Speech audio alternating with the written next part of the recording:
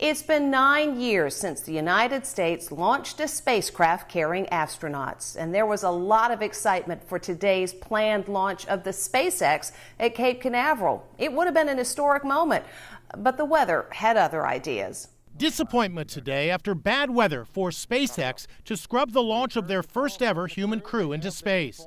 We are not going to launch today.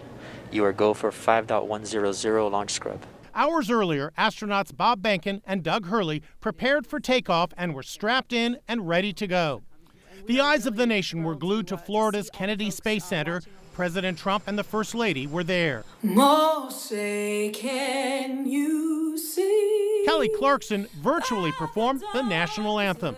The excitement harkens back to the grand days of the 1960s, when America watched in awe as the race to the moon played out with spectacular launches. Back then, legendary CBS anchor Walter Cronkite led the live coverage. What? We're going to be busy for a minute. During today's attempted launch, the astronauts wore sleek new spacesuits, replacing the bulky gear we're so familiar with.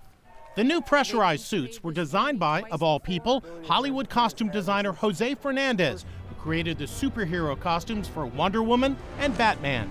Dr. Andy Aldrin, son of legendary astronaut Buzz Aldrin, sheds light on the technical improvements of the new spacesuits. They've made a huge effort to make it more comfortable, more streamlined. It's just something that's, I think, is much more suited to maybe normal people and commercial activities. The two veteran NASA astronauts have been best friends for 20 years. They are both married to astronauts. There they are giving their families virtual hugs. They've been in strict quarantine, taking extra precautions during the pandemic. SpaceX has experienced a string of 62 successful missions after suffering a setback in September 2016 when an explosion rocked their launch pad. Now we have to wait for the backup date of May 30th to witness the launch that will inspire and uplift a nation.